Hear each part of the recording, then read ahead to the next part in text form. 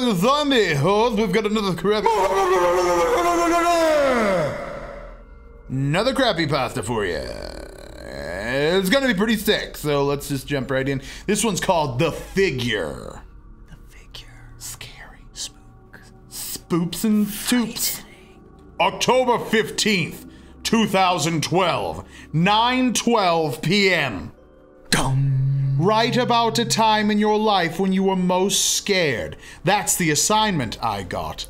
That's when my life seemed to change. The bathroom and Rob came in and looked at me when I was in the... Oh, sorry. Not your actual journal entries. This is the story. Yep, okay. Thought it was asking me. Yeah, no. It was January 1st, 2012. And my LA teacher decided to keep us late that day because, well, let's face it, our group wasn't the most prepared nor the most friendly. Anyway, I decided to write about a little experience of me taking my first step into the new hallowed forest near my house. I lived in Edmonton, Alberta, Canada, whatever the fucking Edmonton, whatever. Canada. Edmonton. Who fucking cares? Who fucking cares? It's Canada. It's Canada. No one gives a shit. No one gives a shit about No one fucking cares about Canada. No one cares how you pronounce your fucking name. We don't care if it's Canada. Yeah, is it Canada? Welcome to Canada. Welcome to Canada. Welcome to Canada. No one We've got the fucking Volkswagen in the fucking Canada. Oh yeah, no one fucking cares. And honestly, if I had known what I now know, what you're about to read would have never happened. But it did. It was a brisk October day, and I was wearing my favorite sweater, the one my girlfriend gave to me. It was so warm and comfy. Warm. I was supposed to go to school, but no high school kid wants to, and I decided to be daring and skip the day. What a freaking disaster that was, but you'll read about that. Anyways, I left my house like I did every morning, hugging my mom and pushing my brother around as we walked. That seemed a little aggressive. Just more pushing. Oh, just gentle pushing. Push it in. Push it right in. He was a preppy. He wouldn't have ever thought of doing what I wanted to. Even if he tried, he would have been caught. Ha ha! He wasn't good at all at skipping. Neither was I, but at least I had the guts to try. And maybe he really was smarter than he looked, which I found hard to believe, but whatever. I'm smart. That's not what I'm writing this about. Why the fuck did you have to... He had kept walking and I walked into the forest. I saw a man, a tall, slender... Oh, God. Is this where this is going? Is it Slender Man? No, wait, it was a silhouette of a man.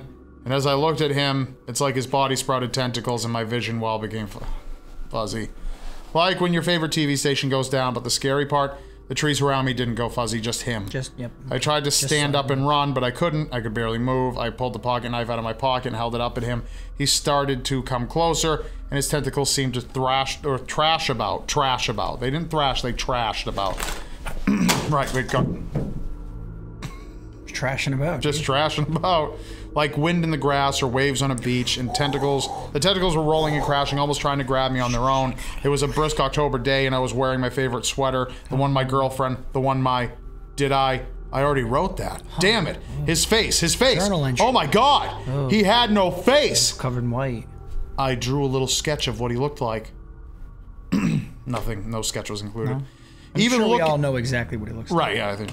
Even looking his picture scares the hell out of me. Oh, hell. Anyway, how the skipping went so terribly wrong? I told my mom about the figure. Sure, I'm grounded now for skipping, but she won't believe me. She's saying it's a figment of my imagination. It's not. It's a ripoff. There have been sightings of this guy worldwide, but the weird part, he normally doesn't go after 15-year-olds. In his stories I've read online, he toys with his prey, stalking them until the moment is right to end the game. But I didn't find anything pertaining to his existence. Nothing. So why is he coming after me? Who the hell knows? Anyway, I have no more time to write this entry today. My mom's coming up. October 17th, 2012, 11:51 p.m. Did you end on a date? and there's nothing else. Did you end on the date? I figured that whole thing was one date. Why'd you close out on 2 days later? It was a waste of my fucking time, bro. Waste of my fucking time. Oh God, you're not. No. Yeah, I am. Waste of my fucking time, bro. Bro.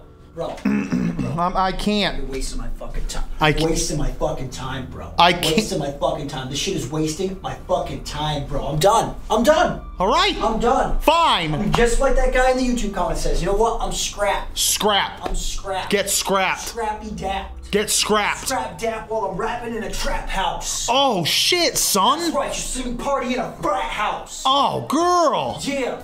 That's like, you look at my tail, I look like a rat, but I'm a mouse. Oh shit. Sprout sauerkraut.